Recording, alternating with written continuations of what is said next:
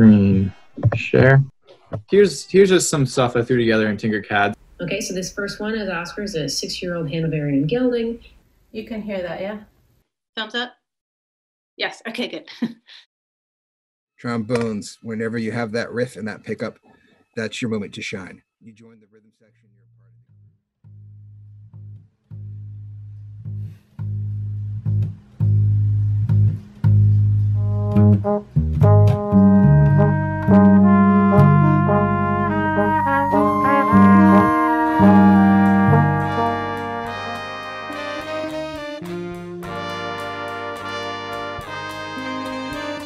I feel as if before this, I had this idea in mind of like the perfect solo that we're trying and get towards, and having to create something that is by all means imperfect, and I can clearly hear all the ways that I mess up is a bit of a lesson in trying to let go of what you're playing.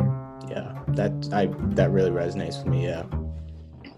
I'm getting great joy at seeing the fruits of our labor in the first 3 weeks just starting to kind of percolate now. And it actually reminds me of a lot like learning a new instrument. You know, it takes so long to make your, a sound out of your trumpet. It takes years before you get a really pleasing sound as a young student. But I certainly see a mountain. I see a mountain peak that I'm trying to get to, or that we as a group are trying to get to. And the process of hiking up the mountain is its own reward right now. So the class is about bioinstrumentation. So basically we teach students how to design a device to help health industry. We found different types of simulators online, specifically Autodesk Tinkercad.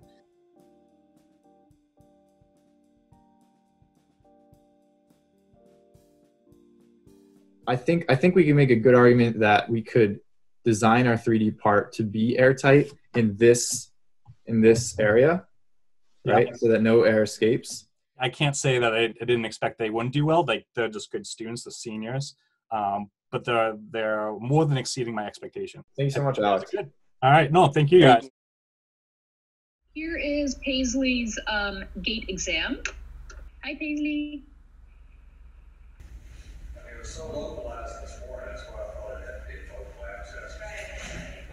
I think that we all at the vet school are acutely aware of the fact that as future veterinarians, we are really responsible for public health and public well-being. And so as much as we hate the situation and hate what we have to do right now, I think everyone is very aware of why we're doing it and the importance of it. I haven't seen a single person, at least in my friend circle, be negative towards the idea that we should be safeguarding the public as best we can. Yeah. And here we go, tipping down.